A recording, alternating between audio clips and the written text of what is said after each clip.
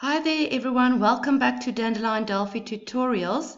This is our last lesson looking at database programming, making use of addo tables, and we're going to learn how to delete from our tables using database programming.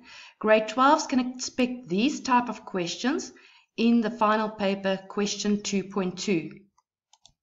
So before we continue with the delete, I need to come back to the two tables that are linked. Remember now, each parent has many children and no child can exist without a parent. And that also means that when you are deleting records, you can't delete a record from the teachers table if it is still linked to some of the records in the child table. So you will have to delete all the records from the child table before you can delete the corresponding record in the teacher table. Alternatively, you could also change the teacher ID of all these children to another teacher, and once that is completed, you can then only delete the record from the teacher table. If you were asked to delete the active record, your code would simply look like this, tbl-learner.delete, and that's it. But here's an example of deleting multiple records from the table. You're still going to use your while loop, and you're still going to have your .first and while not end of table. Your .next has moved now to the else. This is because if I delete a record, so let's say I'm deleting all the grade 12s, and I am deleting record 1 because that was a learner in grade 12. By executing this code, record 2 now becomes my active record because record 1 does not exist anymore. If you would put this .next outside of this if statement, you would then go to record 3.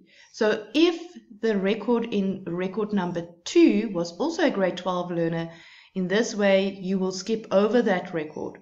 So you will know that you've placed the .next in the incorrect place if you have to click on a button multiple times before all the grade 12s were deleted. This is now the only instance where our .next goes inside of the else. And here I'm just counting using iCount how many records I'm deleting. Now here's just a reminder of the code that you may not use in your exam.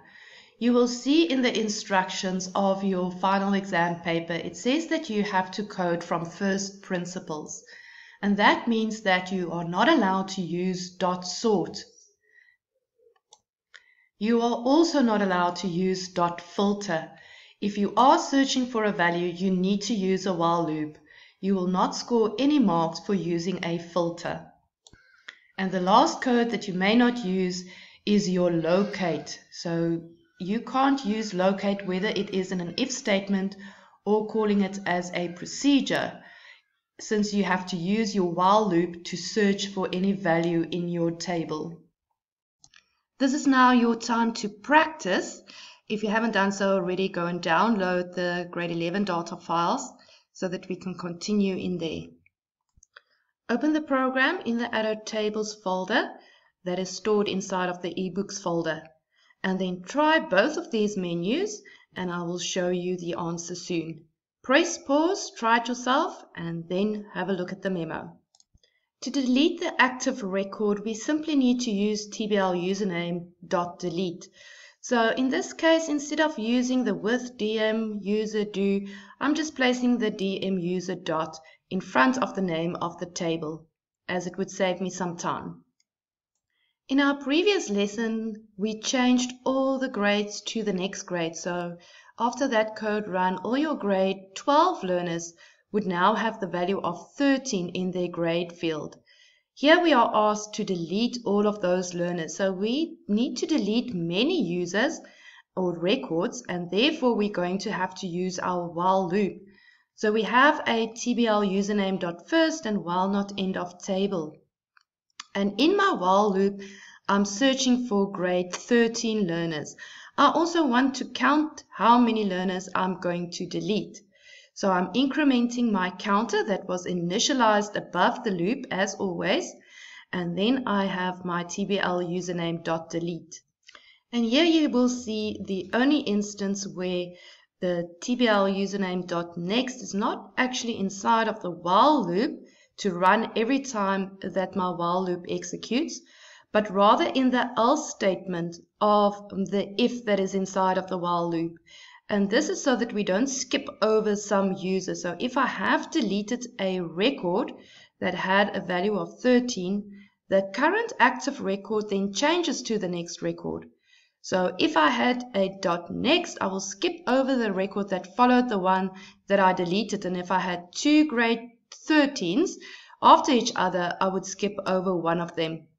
You will note that you have done it incorrectly if you have to click on this menu multiple times before all your grade 13s are deleted. So make sure that your .next is inside of the else of this if statement so that we only go to the next record if it's not a record that we are going to delete. And then we were just simply asked to display a message to show how many learners we have deleted. This now brings us to the end of the database programming section. If you want to practice more, go to Dandelion Delphi Book 2. There are more activities there to practice database programming with. Thank you for watching Dandelion Delphi tutorials. Please leave some comments if there's anything else that you would like to know. Hope to see you soon.